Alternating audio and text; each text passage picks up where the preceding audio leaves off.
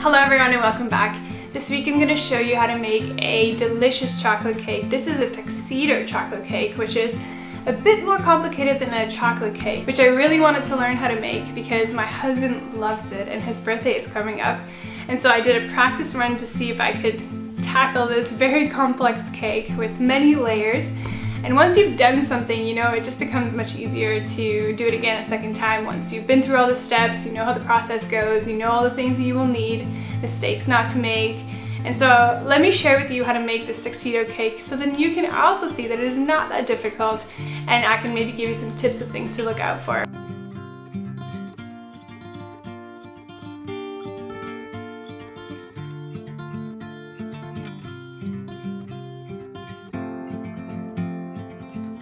So to make this Tuxedo cake, we're going to do it in 4 layers, and they're going to be laid right on top of each other and stored in the fridge so that they can solidify and harden into a beautiful Tuxedo cake. So the 4 layers of this Tuxedo cake is a chocolate cake, a brownie, chocolate mousse and white mousse, and then it's not really a layer, but you'll finish it off with a nice chocolate ganache sauce. And in this video I'm going to show you how I bake each layer individually and then also combine the cake in the end to make all the layers. Now before we get into all the steps, I want to tell you that I'm going to put a master list of all the ingredients you will need for all of these layers down below, because the recipe I list here will list them individually for what you need per layer, but if you need a grocery list to see all the things you will need right at once and how much of everything, I'll also put a master list so that you can just print that off if you need to go shopping or see what items you need and if you have enough of everything.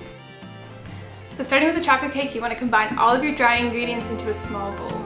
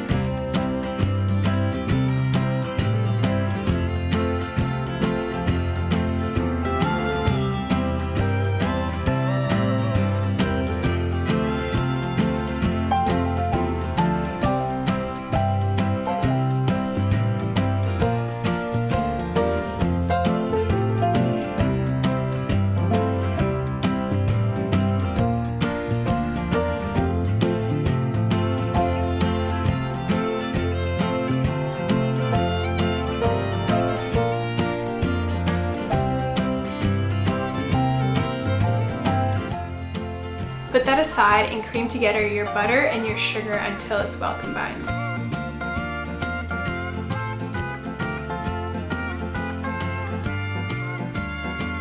Now while my fingers are buttery, I'm gonna butter my cake pans.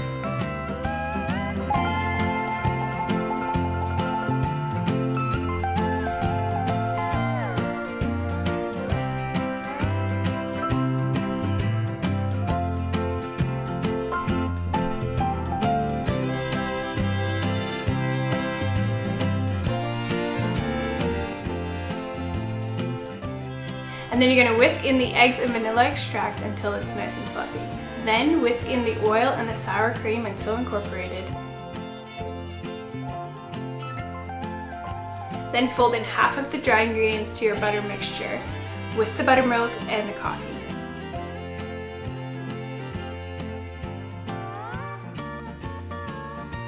Then you want to add in the last dry ingredients, folding in just until it's combined. Add the cake mix to your baking pans and bake them for about 30 to 35 minutes until you can stick a toothpick into the middle of the cake and no cake comes back with the toothpick, then you know it's good to go.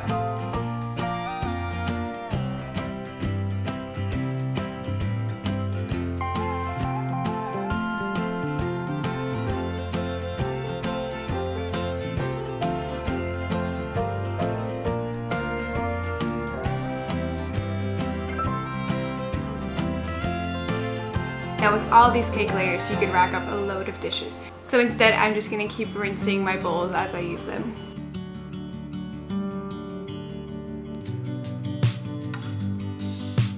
Cool it in the tin for a few minutes first, and then only remove it from the cake tin so that it can cool and dry on your counter. Next we're going to make the brownie.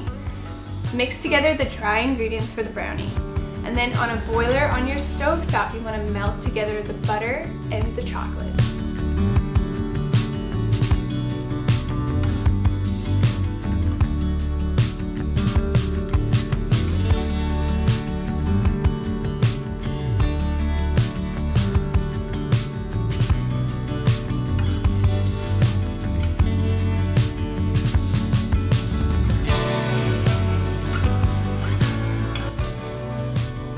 As that's melting slowly, whisk together the eggs, sugar, and vanilla extract until it's fluffy.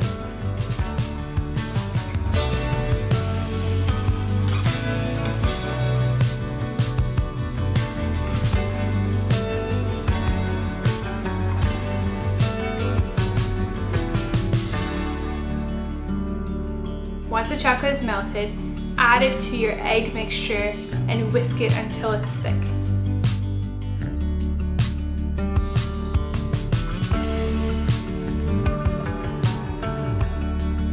Slowly fold in the dry ingredients to your egg chocolate mixture.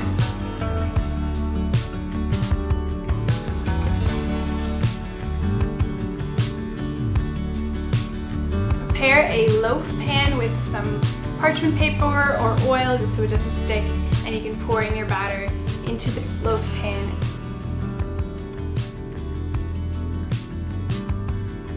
And then bake it for about 40 to 50 minutes at 350 Fahrenheit. Now once the brownie is done, you can remove it from the oven, let it cool in the pan first, and then once it's cooled enough, you can remove it from the pan and let it cool on your countertop. Now for the chocolate mousse.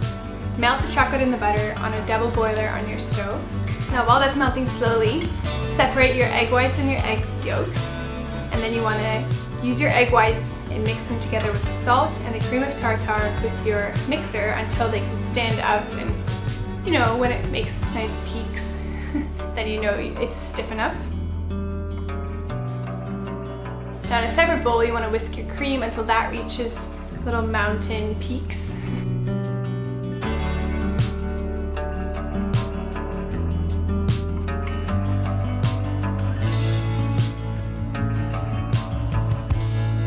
Now in a different double boiler, you want to whisk your eggs, sugar, and vanilla extract until it's thick and pale.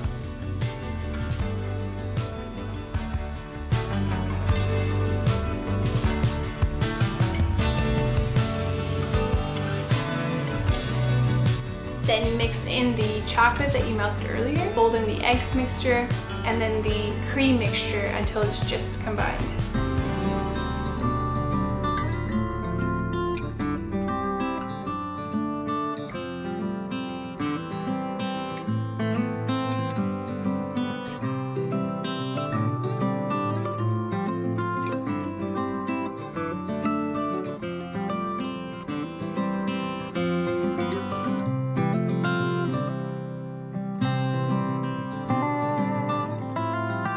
Now for the construction of this cake, I'm using a cake dish, which is about the size of my cake tins.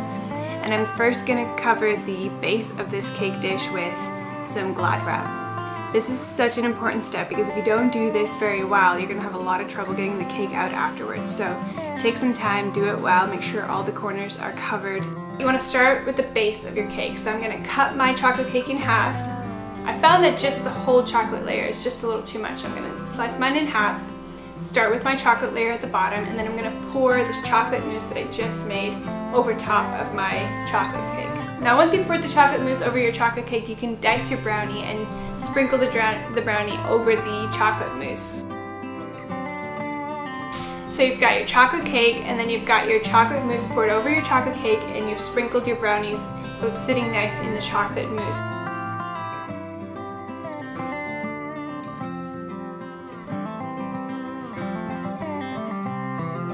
And you're going to put all of that into the fridge to chill for an hour and let it nicely set. Next, we're going to be making the white chocolate mousse. So you want to whisk your cream until it is nice and stiff, giving you those little mountain peaks. And then in a separate bowl, you want to whisk your cream cheese until it's light and fluffy.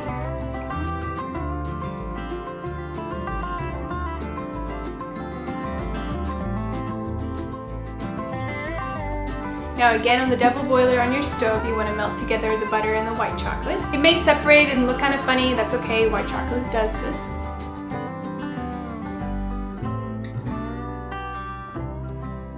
Once the white chocolate has melted on the stove, you can whisk that into your cream cheese until it's well combined. And then you're going to fold in your whipped cream into that mix until it's just incorporated.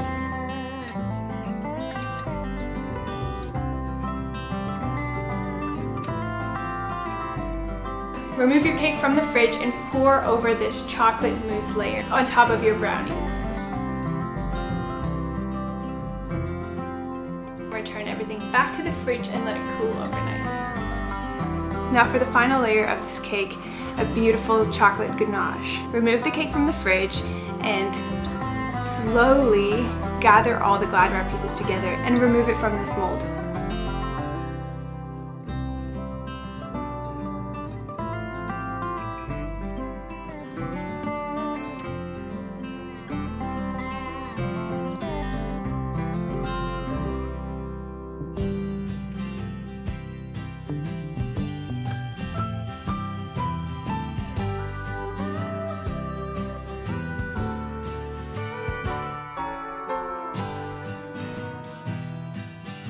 Now, as you can see here, I totally forgot to add that final cake layer.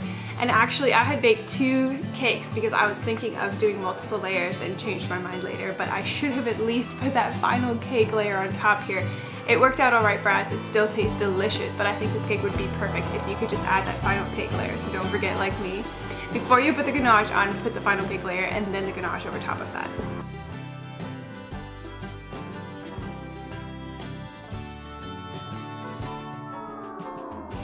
And now we're going to be preparing the chocolate ganache that you're going to pour over the cake, which is just going to finish it off really nicely.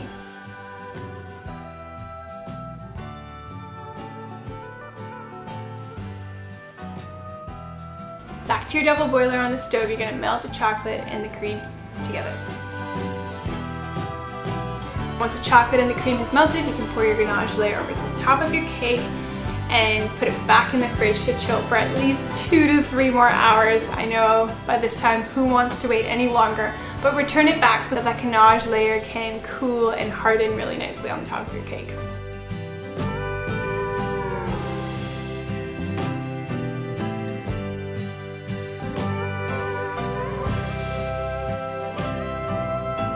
Now what's wonderful about this tuxedo cake is that it will taste better the longer it stays in the fridge. This cake ages well, I mean not forever, but the longer you keep it in there, the better it will taste. And I can tell you that that is totally true. Over time, it did taste so much better later on the week when we ate the cake.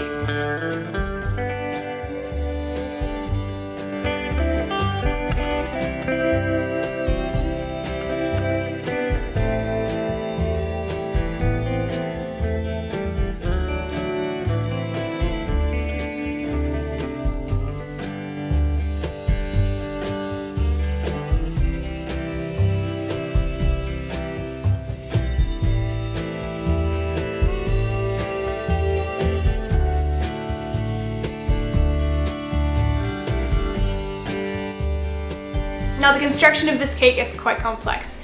I've not figured out all of the tools or utensils, and maybe there are people out there who can make some recommendations for some kind of cake clip that is big enough and high enough to make all these layers hold together well. If you have watched to the end of this, let me tell you that you can make this cake. I thought that it would be near impossible and way too complex.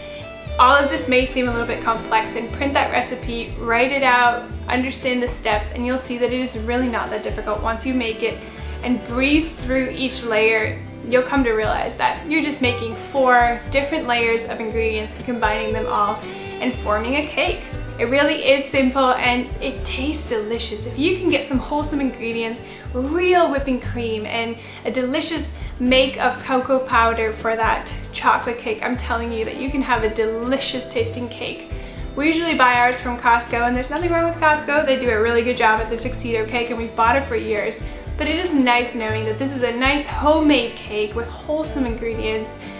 Everything is real and true and tastes delicious. So that's a perk of making some of your food at home, is that you know what's going into it and you know that it is good ingredients. Although, how good can a cake be? a little bit of sweet never hurt nobody. Well, I hope that this has been helpful to you, and if you make this cake, please let me know how it all turned out in the comments below. And if you like content like this, please stick around. We would love to have you subscribe and check out some of our future content or past content if you're interested. I make a lot of videos about homemaking, camping, gardening, baking, cooking, all kinds of things like that. So if you're interested in that, oh, and tea making, which has been a favorite lately. So if you're interested in all of those things or any of those, please stick around and check back for future videos. All right, have a good day and have a good party if you're making this cake for someone else. Cheers, bye.